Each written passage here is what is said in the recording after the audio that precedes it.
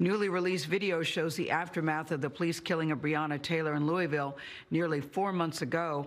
Officers conducting a drug raid burst into Taylor's home and shot her 8 times.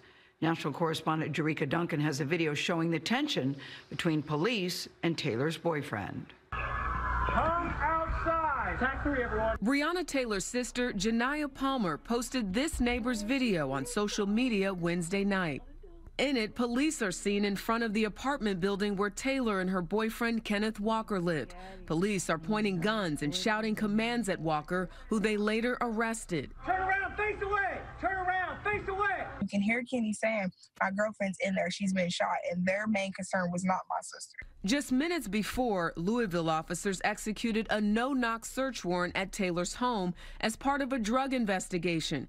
But attorneys for Taylor's family say no drugs were ever found.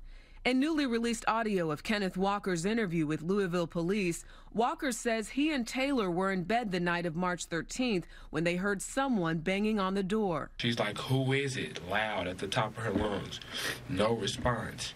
Louisville police say officers did knock and identify themselves, but Taylor's family attorney, Ben Crump, says that's not true. Everybody there said they never heard the police identify themselves. In his interview with investigators, Louisville Police Sergeant Jonathan Mattingly explained that despite having a no-knock warrant, they knocked because they didn't consider Taylor a major threat. Our intent was to give her plenty of time to come to the door because they said she was probably there alone.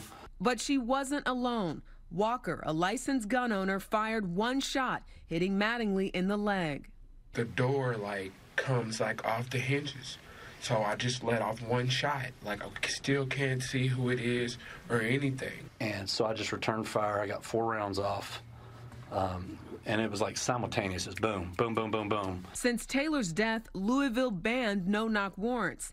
State Senator Robert Stivers is working to do the same for Kentucky. It should have not been done the way it was.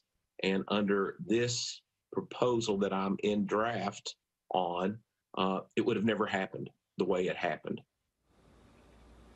Palmer tells me that she lived in that apartment with her older sister, Breonna Taylor, and that she often thinks about had she been there that night, she could have died too. As for those 3 officers who fired their weapon, 2 of them have been placed on administrative reassignment during the ongoing investigation, and one of them, Gail, was fired.